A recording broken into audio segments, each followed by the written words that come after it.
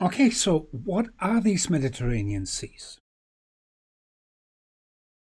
Okay, there are semi-enclosed basins, so fairly deep, with water depth of can be up to 4,000 meters. Yeah, like water depth that you find in the open ocean.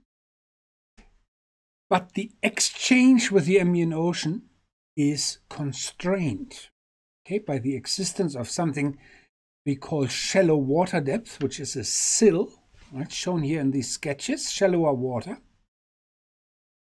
And shallower water really means something like less than the 4,000 meters that you have in the deep basin. So we're actually talking about here, the mouse is activated now, we're talking about something like 1,000 meters or so.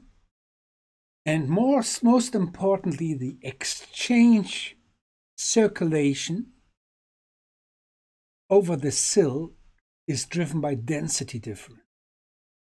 Not winds, nothing else. The density difference drives this exchange. Okay. Forgot to mention it's not only a vertical constraint but also a horizontal constraint, and we call that a strait.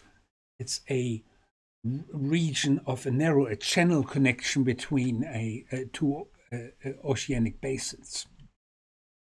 So, okay, there are two different types of Mediterranean seas, and one is called a concentration basin. A concentration basin is here shown on the left side, and the concentration basin is one where you have an excess of evaporation over the supply of fresh water through rivers and rainfall.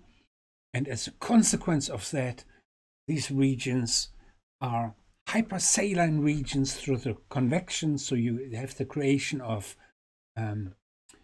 deep water, which is heavier, okay, which has a high density, and this triggers an outflow of this denser water across the sill into the ambient ocean. Okay, an outflow of deeper water, and there is a return flow which actually sucks in ambient water in the surface layer. Okay, you have an exchange circulation which consists of an outflow of hypersaline water and an inflow of surface water.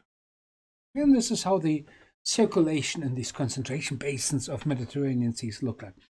On the other hand, in a dilution basin, you have an excess of freshwater input, okay, through land runoff and rainfall, and you get an outflow near the surface, and you get a return flow through the bottom layer into that system. And this is what we call a dilution basin. Okay, so the Arctic Ocean is or can be classified as a Mediterranean Sea, but it doesn't fit into either of these categories. Okay, and you'll learn why that is during this lecture. All right.